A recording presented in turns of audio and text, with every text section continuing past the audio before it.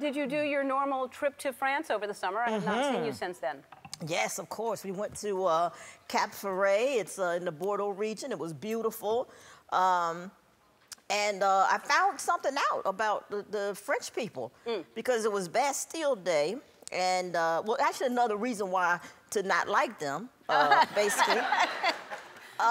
Bastille Day, so the house we were renting, the people told us, look, there's a big pan out there, and you can make a fire on the beach and, you know, just have fun, right? So Bastille Day, we did it. It's out there, fire on the beach. Some guy comes up, you know, French guy, and he started speaking French to my relatives, and all of a sudden, they start putting my fire out.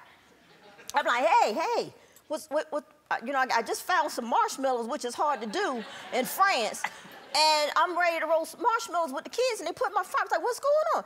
And my wife was like, well, the man, he said that you can't have the fire on the beach, and so you put the fire out. He said he's with the gendarme, which is their, you know, security guards, basically, like their policemen.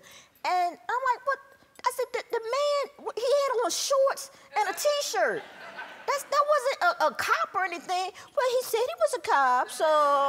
I said, so you just let anybody walk up and say something and you listen to them?